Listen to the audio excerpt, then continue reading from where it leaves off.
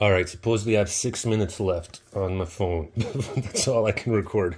So let's make this quick. In this one, what we're going to do is we're going to test the battery. This is the battery, our laptop battery. So this is the positive, and this is the negative. Now when you flip it over, I'm going to put it here. I'm going to take my trusty multimeter. So this is negative, and this is positive. Now I'm going to put negative here on the end, on that fat tooth at the end here, because this one is bigger than the ones in the middle. And same here. So put it here. The reading, 0.00.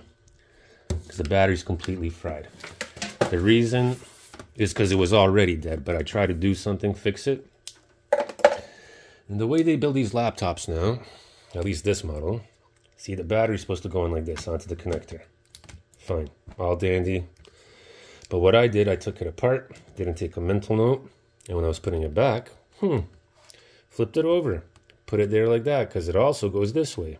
I mean, it's not supposed to, but it goes this way as well, right? It fits in. So when I did that, there was a little bit of smoke, and I shorted something. From then, the laptop didn't turn on.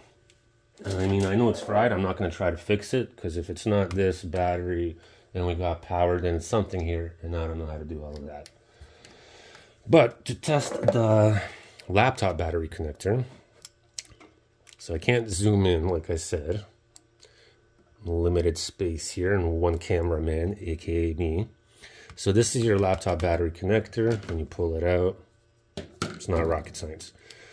So we're going to put our ground here, because that's where the negative goes, according to the laptop battery, and this is positive.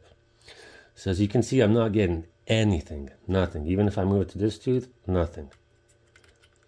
That means this is completely fried. It's plugged in, so this should be outputting, if it was working, 10.8 to 14.8 volts. It's putting out 0. Before that, I had 0.184 volts, which is horrible. Now it's just 0. So I looked at the documentation. Can this laptop work without a battery? Supposedly it can. And it should be working, because we saw that the charger is putting out 19.95 volts. The power leading to the board also puts out 19.95 volts. So the power is not the issue. It's getting power to the board. So the battery shouldn't matter. But since this is completely dead, something else went on the board, right? And I don't know how to fix that, but I just wanted to make this video to show you guys how you can at least test this in the battery. So yeah, rest in peace to this laptop. Hopefully you learned something from it. And make sure to subscribe and like this video for more videos like this. I'll see you guys in the next one. All right, peace.